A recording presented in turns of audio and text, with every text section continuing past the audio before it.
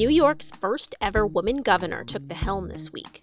The Delta variant continues to be a concern here in the capital region. The ongoing situation in Afghanistan weighs heavily on our minds. On a lighter note, though, two other questions came up this week. What's happening to Captain the dog? And are the rumors true? Are we actually getting a Chick-fil-A? Coming up on this episode of The Eagle, we'll go over the top headlines. First to second Trader Joe's, and now it looks like the capital region's northern suburbs will get a freestanding Chick-fil-A. We'll get the latest from the Capitol Bureau. I stand here as the 57th governor of New York. And we'll hear about how one of our reporters' search for a home led her to investigate local real estate scams. It just doesn't look good for you, pal. I'm definitely going to write about this. This is The Eagle, a Times Union podcast, a look inside our newsroom. I'm Jessica Marshall.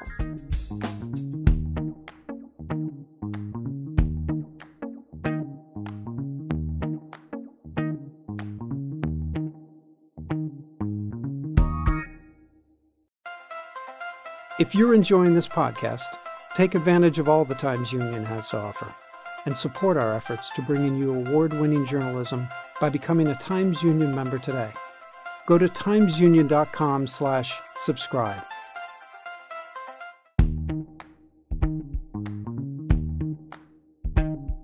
Welcome to The Eagle. I'm Jessica Marshall. First up, let's go over what appeared this week in the Times Union and on timesunion.com. We are here once again with Times Union Editor-in-Chief Casey Seiler. We're going to talk headlines and news of the day. Let's start with the New York State trooper drowning in the Great Sacandaga Lake earlier this week. His death was ruled an accidental drowning, but could you tell us a little bit more? Yeah, a really terrible story about a trooper named James Monda, who had been on the force for almost 2 decades. He was 45. Based out of Princetown, he was a member of a Marine patrol unit, had been for about the last 4 years, and he went into Great Sacandaga Lake wearing dive gear for reasons that the state police said are currently under investigation. But obviously a terrible tragedy, and I'm sure we're going to hear more about the circumstances surrounding his death. Kathy Hochul, who took the office of governor on Tuesday, it's a sad first, but it was the first time she ordered that flags around the state be flown at half-mast in honor of Trooper Monda. It was a big week for the Capitol Bureau. I think we can say that. We have a new governor, among other things, and we'll have more on that in a bit. But the proverbial ghost of the previous governor still lingers. The State Ethics Oversight Commission is now asking Attorney General Letitia James to investigate a potentially illegal leak of confidential information from that commission to the former governor, Andrew Cuomo, 2 years ago. So tell us what's happening. Give us a summary. This is a complicated issue. So this is it's a 2-day matter, I guess you could say. On Wednesday, the State Senate committee held a hearing into ethics enforcement or the lack thereof in New York. And that, of course, included the role played or not played by the State Joint Commission on Public Ethics, JCOPE. The executive director of JCOPE, its top staffer, appeared. And, he's new on the job, but attempted to, defend the beleaguered office. He was followed by Julie Garcia. Now, Julie Garcia is really the whistleblower in this 2019 leak investigation that you were referring to. And this was a situation in which JCOPE held a closed door meeting. Their deliberations are by law supposed to be secret in January of 2019. Immediately, just a couple of hours after that meeting, Julie Garcia, who was an appointee of Assembly Speaker Carl Hastie, got a call from one of Hastie's top aides saying, hey, the speaker just got a call from the governor who was ticked off about the way the speaker's appointees had voted in the matter that was dealt with in the JCOPE meeting that had just occurred. That meeting, we know not from Julie Garcia, but from other sources, was on whether or not JCOPE should investigate Joe Percoco's use of taxpayer resources during the governor's 2014 campaign. That he was essentially running the governor's reelection effort that year out of the governor's Manhattan gubernatorial offices. So Julie Garcia reported that apparent breach, from Jacob to the governor, reported to Hastie, and then Hastie dispatched his aide to go talk to Julie Garcia about it. Garcia reported it to Jacob. Jacob referred it to the state inspector general's office for an investigation. The inspector general's office is run by Letizia Taliaferro, who is a close Cuomo ally. The investigation by the IG, which she recused herself because she used to work at Jacob, it was handed off to a deputy, never involved interviews, as far as we know, with Andrew Cuomo, Carl Hastie, or the Carl Hastie aide who called Julie Garcia. Julie Garcia, as soon as the IG released its investigation saying that, wow, we can't authenticate whether or not a leak actually occurred, Julie Garcia quit in disgust. And she discussed that in this hearing on Wednesday and gave a really eloquent and full-throated expression of, what happens to a state when there are no ethical guardrails for powerful people. And I don't usually say this, but it's really something that all New Yorkers who care about effective good government ought to listen to. But what happens in government on the state level and on the federal level is when we turn our heads the other way, when we remain silent, we end up with 11 people who are victimized by a government that is abusive, bullying, condescending, threatening to ruin people's careers. That hearing, once again, was on Wednesday. And then on Thursday, Jacob held a special meeting with former Governor Cuomo's appointees abstaining. They narrowly voted to refer both the question of whether or not there was a leak and the question of whether or not the IG's investigation was designed to be lackluster to Attorney General Letitia James's office. So that is now going to happen. If James does, in fact, pick these matters up as investigations, that would mean that Letizia Taliaferro and Spencer Friedman, who was her deputy who handled the investigation, will have to answer under oath why exactly they thought it was a good idea for Cuomo, Hastie, and Hastie's aide not to be interviewed as part of this investigation. I frankly think it is very hard to imagine that the current administration at the IG's office will last too many weeks into Kathy Hochul's administration. Well, more on that. We'll be following that closely at our Capitol Confidential section on timesunion.com. We'll have more on the new governor coming up later. Finally, something that many people have been waiting for, or at least waiting to hear a rumor about. Clifton Park might get a Chick-fil-A. Is that right? Yes, first to second Trader Joe's, and now it looks like the Capital Region's northern suburbs will get a freestanding Chick-fil-A. This one could be set up near the entrance of Clifton Park Center in a space formerly occupied by a Pier 1. And they say that if they get approval within 30 to 60 days, they could set it up in quick order, and it could be handing out chicken sandwiches and whatnot. I think by the end of the year, the beginning of 2022. Chick-fil-A currently has its only Capital Region location in Albany International Airport. And you and I have both heard stories about people who are so devoted, it's on the other side of the security checkpoint, that they will actually buy a cheap airline ticket, go in, buy a bunch of sandwiches for friends, and then just walk out again without actually traveling anywhere. And of course, Chick-fil-A, with a certain degree of controversy, is also going to be coming to rest areas all along our fine interstate and thruway system, which elicited a bit of pushback a couple of weeks ago from state lawmakers who note that Chick-fil-A used to have a corporate giving strategy that was not appreciated by the LGBTQ community. Chick-fil-A says that it has changed up those policies and that it has bias against no one. Indeed, not without controversy, but you're right. I have never heard so many people so excited about going to the airport in my life. Indeed. All right. So now we are going to jump right in to some of the biggest news of the week, which is that we have a new governor. And Casey, you spoke to Capitol Bureau Managing Editor Brendan Lyons earlier this week. So we are going to hear your conversation now. All right. It gives me great pleasure to be talking with Brendan Lyons, the Times Union's managing editor for investigations, as well as our Capitol Bureau chief, and somebody who has been working fairly flat out for the last, Brendan, what, about 8 months now? It feels like that sometimes. Yeah. So let's kind of run through the timeline of Governor Andrew Cuomo's exit, the final days, to quote a Woodward and Bernstein book title. On Saturday, the governor was out of the executive mansion.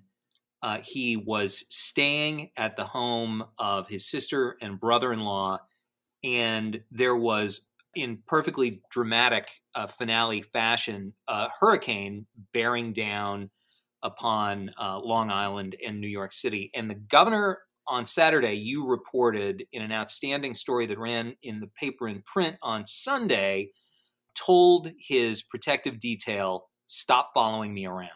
That day, when they went to the Westchester County residence to get him, the governor opted, as he did apparently from time to time, to drive an unmarked state police charger on his own, alone in the vehicle, which raises some questions in and of itself, whether that's appropriate or not.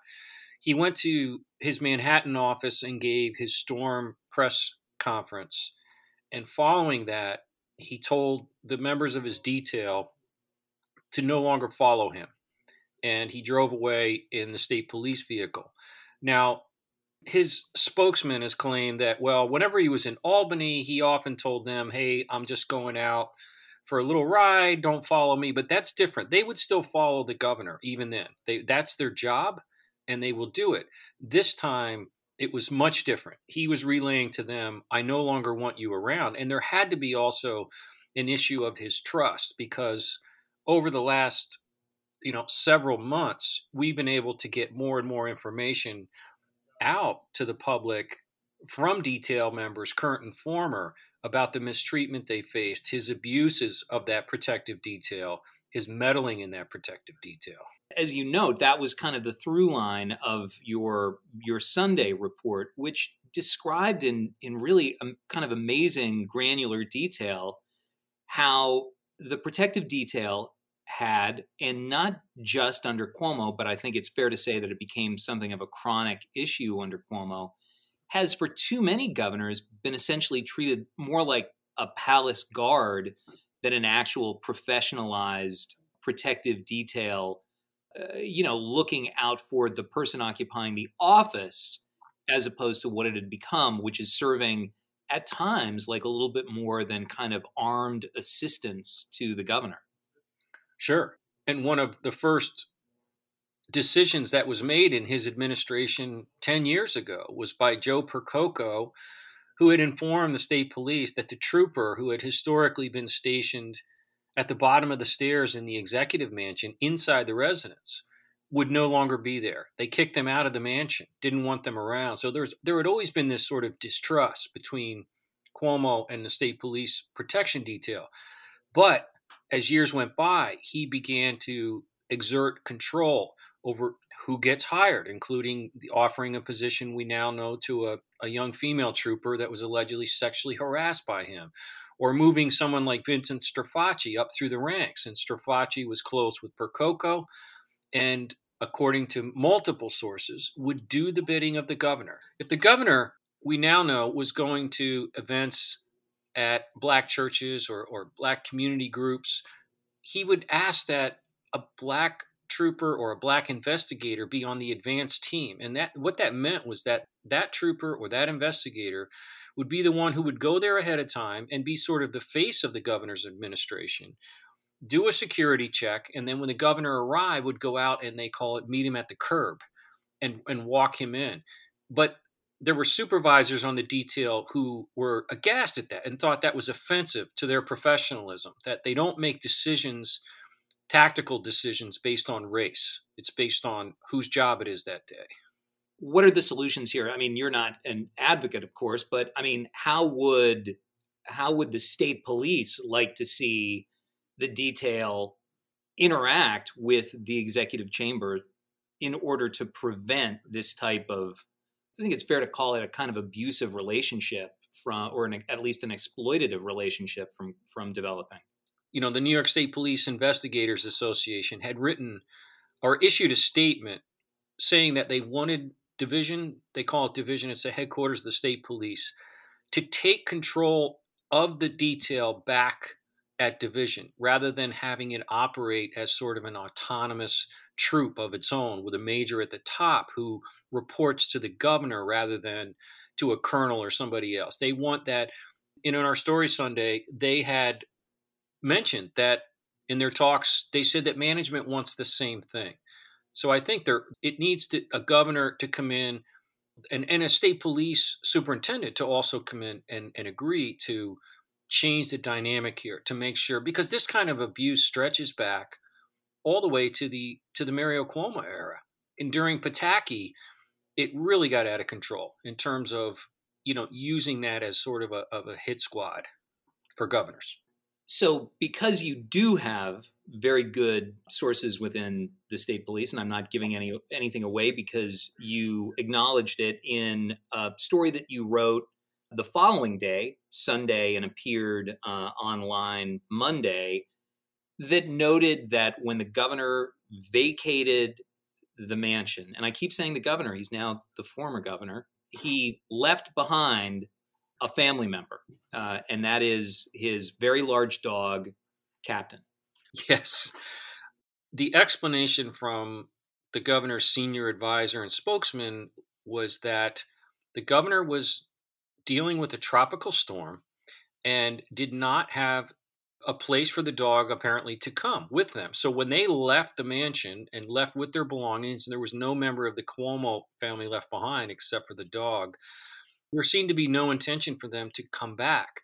The explanation, though, got a little bit shaky, I think, when he suggested that the governor, when he had asked a mansion employee if he would take the dog, and the troopers that we had talked to said he wanted to pawn the dog off. He did no longer wanted the dog, maybe because he doesn't have the ability to care for them, or, he's living at his sister's and maybe she doesn't want the dog there. I'm not sure.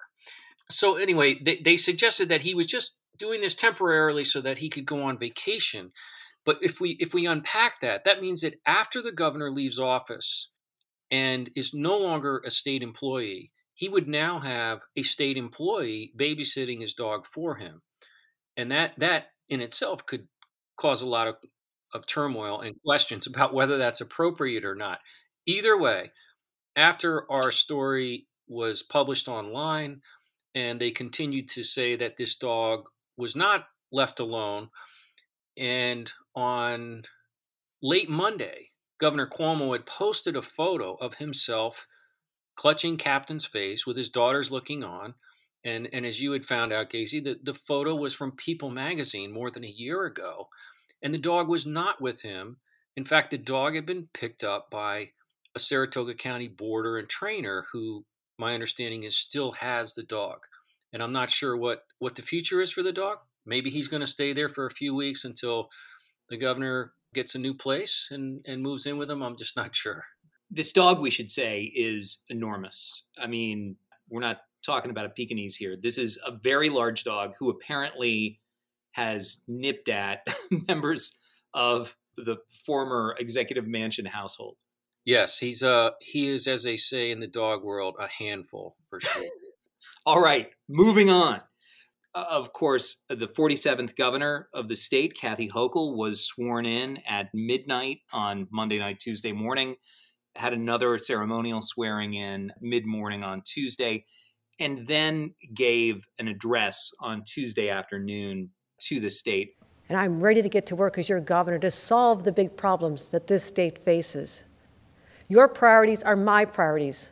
A brief address, I think it's fair to say, just about 12 or 13 minutes, in which she laid out her top priorities for this period of transition. And there were three of them.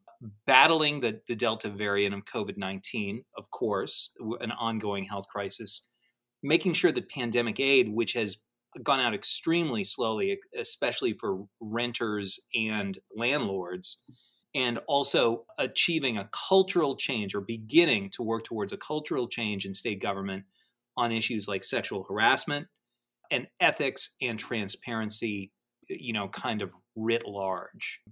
Some of them are immediate, but that third one is a big challenge.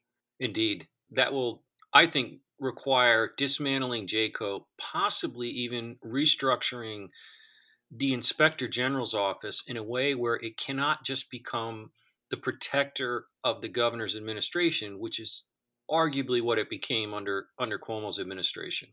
It seemed that anytime there was a controversial investigation, it was largely kept hidden, whether it was the Tappan Zee Bridge or the DCJS sexual harassment scandal.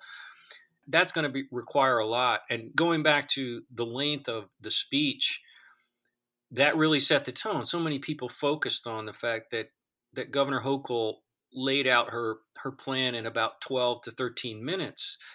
And it followed more than a year of Cuomo briefings where it struck me all the time when he would come out to a press conference surrounded by people that he would introduce from his administration.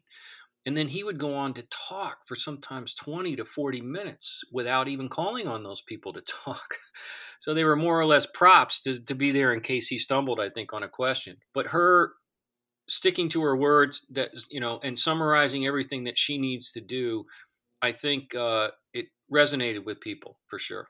And then final topic, on Wednesday, the news just kept on coming with the announcement that Hochul was selecting Brian Benjamin, who is a state senator from Harlem, who is a progressive and who is Black, as her lieutenant governor. He was on the short list. It had been announced previously, but what can we tell from this selection, which is really kind of course, considering the fact that over the course of the last 13 years, 2 lieutenant governors have ended up becoming governor now. What does this choice tell us about Kathy Hochul and the fact that, of course, she is planning to run for a full term in 2022? I think what it tells us is that any grace period honeymoon she had with the GOP is over, because they immediately seized on Benjamin's statements to calling for defunding the police, although I think his statements were more in line with not what some people think of that in terms of shutting down police departments, but more or less restructuring the NYPD and its multi-billion-dollar budget so that they could have more accounting as to where program money is being spent, is it being effective. But the GOP was not happy with that selection, and it seems that they were ready to now make that an issue for the 2022 gubernatorial election. One last question, just kind of a slightly more personal one. I became State House Bureau Chief in 2008. I did it until you took over in 2017. So I've been covering Andrew Cuomo or assisting in the coverage of Andrew Cuomo, as have you back when you were an investigative reporter, and then in the various roles you've had since then, and of course for the last 4 years really intensely as Capitol Bureau Chief. It feels very much like the end of an era. The way I've described it to people is it's a good thing that Captain Ahab dies at the end of Moby Dick, because he might feel kind of lonely without that kind of outsized presence in his life. I mean, do you kind of feel that way? You do. What drives us sometimes is to be the eyes and ears of the public, to uncover corruption, to uncover wrongdoing, to prove that public officials are lying, perhaps, and with the Cuomo administration, it was kind of like drinking from a fire hose at times. And I will quite miss that, I think. As always, you can read more about all of the stories and the issues that we discuss on this podcast at timesunion.com. After the break, we'll take a look at how to avoid common real estate scams.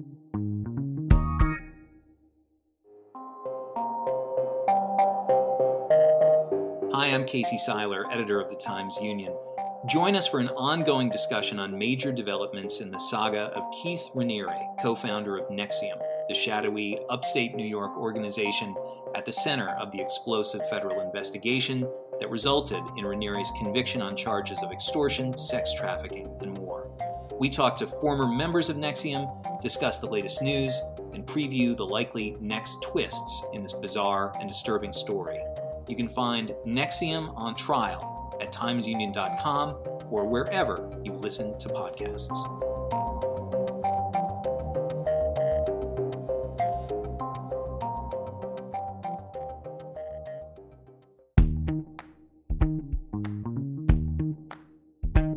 Welcome back. You're listening to The Eagle, a Times Union podcast. I'm Jessica Marshall. Have you been looking for housing in the capital region?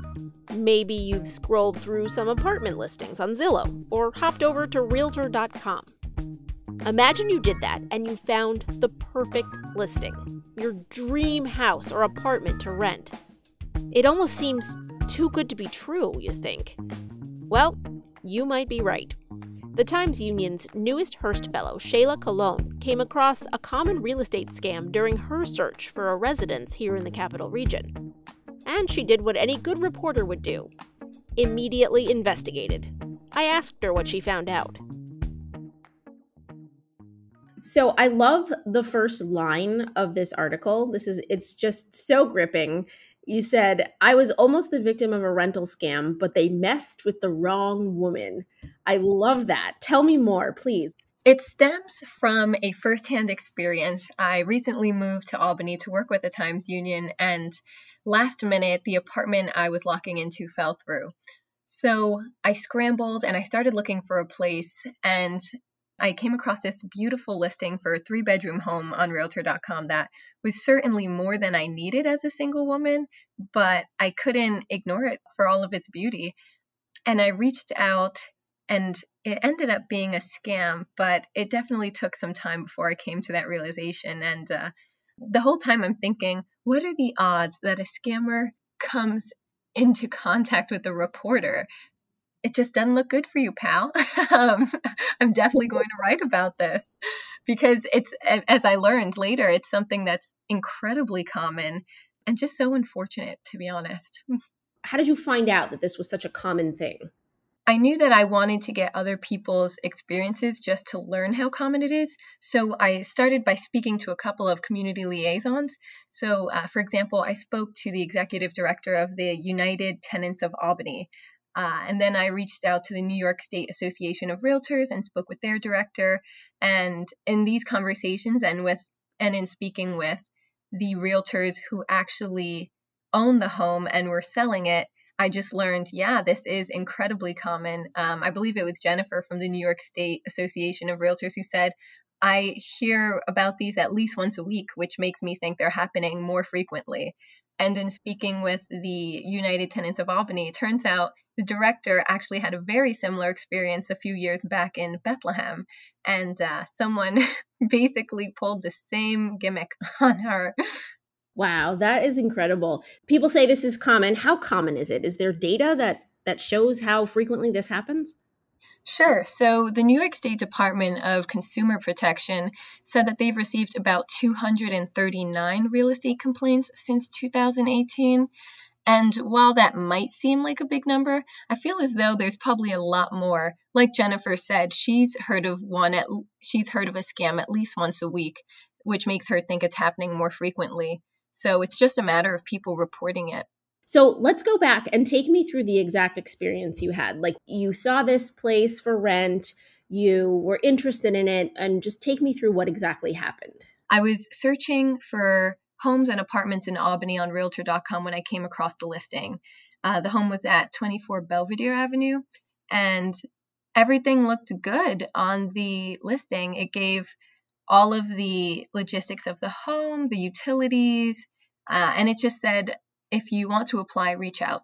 So I reached out because I wanted to inquire a little bit, and I think a day or so later, I received an email, and some red flags started to show and just proved a little of discomfort for me. So the first thing was the email address itself. It was titled Trust God. And in the initial Okay. email, the person who claimed to be the home's owner was just basically giving me their life story, telling me that they worked in a couple of other states as a professor, and now they're working in Texas for an organization that is helping first responders and veterans with PTSD. And I just thought, this is so off. When you're inquiring for an apartment or a home, who gives you their whole life story like that? And Yeah. because I was so desperate, I sort of ignored it. So I filled out the application, and I did so because the questions they were asking weren't too intrusive. I mean, as a reporter, I give out my cell phone number and email on a regular basis. So that was probably as intrusive as it got. And I just waited. The next day, I received another email, and it was them saying, hey, we want to rent to you. We think you're the right fit. But in my head, I'm thinking, how do you know I'm the right fit? I could be a psychopath for all you know. You didn't ask me any questions. I decided to ignore the email and just not go ahead. I remember forwarding it to my boyfriend and just thinking and sending it to him and saying, yeah, this looks pretty fishy, so I'm not going to proceed. And then I became a little curious the next day when they texted me. So at this point now they're texting me and they're like, hey, we want to confirm the rental with you. And I was just ignoring it. But then I decided, you know what, let's do something for giggles. And I texted back and I said, hey, before I proceed with anything, I'd like to see the house. Can that be arranged? And of course, no answer. So that's when I finally confirmed, yeah, this is probably someone scamming. Wow. Now, when you talked to, obviously the experts in the area, what were they saying about what people should do and what they should look out for? I mean, you already kind of outlined that through your experience, but is there, 2 or 3 things that people can keep in mind when they're looking for rentals in the area or just in general that they should, watch out for, that are like the red flags, like you said? Definitely. So the state actually provides resources for people about these scams and what they should look out for. So one thing that definitely to keep in mind is if this is someone that is showing the listing on their own and not an accredited realtor or agency, maybe just be wary of those people and try to confirm as much as you can. So, for example, public records, you can go to property records and just see who owns the home and just inquire that way. It also never hurts to do a drive-by and just see if there are any signs on the home or anything like that. Otherwise, people who don't want to show you the home or apartment and ask for money up front, that's just like ring the alarm. This is a scam. Yeah, definitely. That definitely sounds fishy to me. Are people being prosecuted for scamming others? Are people getting caught? Did you get any sense of that? So it's so interesting. With a scammer like such, I feel like they're professional to some extent. They certainly know what they're doing. And once you contact them, it's like a ghost in the wind. They often use common names. So even if you look them up, you'll probably find dozens just within your area. But what was funny about this situation is I actually reached out to the organization that this person claimed to work for in Kansas City. And apparently, they have gotten calls from all over the country about similar scams and someone posing as an affiliate of their organization. And whenever they try to sort of turn the tables on the scammer and reach out to them, it always leads to dead ends. So their lawyer's looking into it, but they've come up short so far, and it's actually unfortunate. Now, you ended up making contact with the actual owners of the house that you had initially expressed interest in, that the scammers had, kind of taken over the listing for. So what did the folks who own the house tell you? Sure. So his name's Brian Phelps. He's a realtor in the area. The way I found him was through a Zillow listing for the home that said it was for sale. So I just gave him a call and he immediately answered. And I remember saying, hey, is this house for sale? And he was like, yeah, it is. So I said, well, then I probably need to tell you something. And I explained what had happened and how essentially the listing was ripped off and used for other illegitimate purposes. And he had no idea. So he had no idea someone was trying to scam off of this listing. So by kind of ripping off the listing, you mean they take the photos and, the description of the property and, repurpose it, right? Yeah, that's exactly what they do. And what's interesting is there wasn't an email that you could reach out to on the Realtor.com listing, aka the fake listing. You had to reach out through Realtor.com. So it's interesting to me that Realtor.com was able to connect me with this person and essentially had no verification of who this person was and whether or not they're actually the owner. But those third-party sites have stipulations in their terms of service that pretty much protect them. So like once you're off the site and communicating with someone, they're not liable. It's pretty much up to you.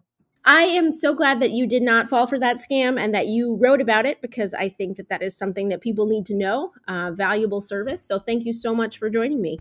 Yeah, no, thanks, Jessica. It's always a pleasure.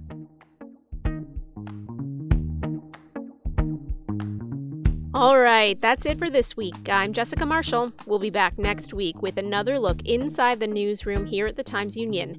In the meantime, check us out on Facebook, Twitter, YouTube, and Instagram, or head over to timesunion.com for the latest news and features. The Eagle is a production of the Times-Union. It's produced and edited by me, Jessica Marshall, with help from the Times-Union digital team and the newsroom. Special thanks this week to Casey Seiler, Brendan Lyons, and Shayla Colon for their reporting and contribution to this episode.